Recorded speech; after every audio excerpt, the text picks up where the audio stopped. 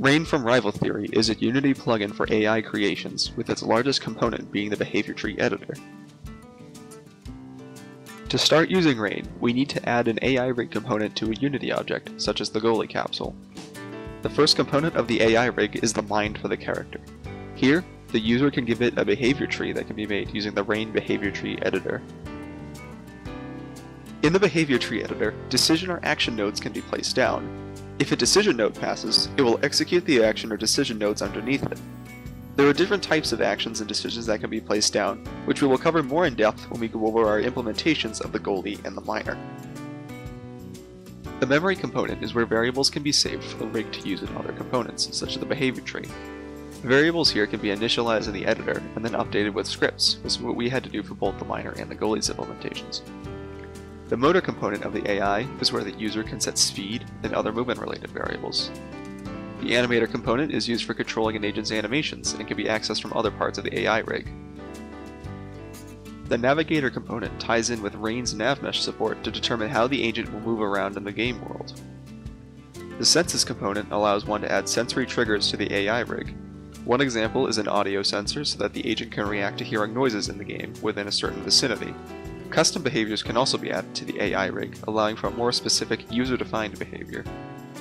Here is some footage of our Goalie implementation in Rain. As you can see, the Goalie acts similarly to the Buckland Goalie, tending the goal, intercepting the ball, and returning the ball to the center of the field. To implement the Goalie, we converted the Goalie's state machine into a behavior tree. Between the Goalie's simple behavior and Rain's ease of use, replicating the Goalie was a simple task.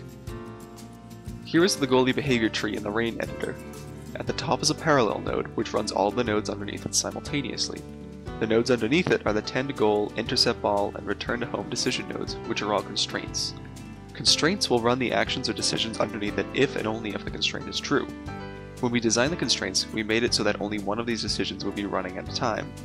Once one of these constraint nodes passes, it runs the action underneath it. All of the actions related to the Goalie are movement nodes, which tell the Goalie object to move to the given location with the given speed. After creating the behavior tree, we created an AI rig for the Goalie object and attached this tree to its mind component.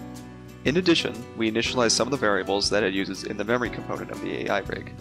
Finally, we also made a C# script for the Goalie that updates the variables in the AI rig depending on the game state, as well as a few other calculations that can be done in the Rain editor. Here is the result of building the miner in Rain. For simplicity's sake, we built the simplest version of the miner, so there's no messaging, no wives, or no barflies involved here. The miner travels between the states of digging for gold, going to the bank when his pockets are full, going to the saloon to quench his thirst, and going home when he feels wealthy enough.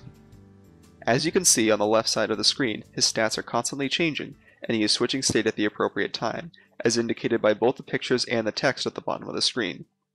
The logic of adjusting the stats of the miner is done in code, but the logic behind switching states is all done in the behavior tree. In the miner, the tree is a bit more complex than the Goalie since it covers a few more actions than the Goalie does. At the top level is a parallel node which allows the 4 constraints checking for the current state to run simultaneously. When a constraint for a state check passes, meaning that the miner is in that state, another parallel node will run any state transition checks. For example, if the miner is digging for gold, another set of constraints checks to see if his pockets are full or if he is thirsty. Based on the success or failure of those checks, the miner may change state. Changing state is done via a custom action. In Rain, actions work similarly to events, having an enter, execute, and exit function. The only difference being that actions are a one-time use compared to the more cyclic nature of events. Each state change has a custom action which updates the miner's state and other stats appropriately, both in the miner script as well as in its AI rig. The miner's stats are calculated each cycle inside the miner's script. The stats are saved both in the miner's game object as well as its AI rig, as the AI rig cannot update itself without a script. To set up the miner, we had to initialize many values in the miner's AI rig memory so that the tree could access all of the miner's stats and thresholds. With this implementation of the miner, we have to declare, update, and track nearly a dozen stats this way. Given how unwieldy this simple version of the miner became, you can see why we didn't want to implement global states or anything near that complexity.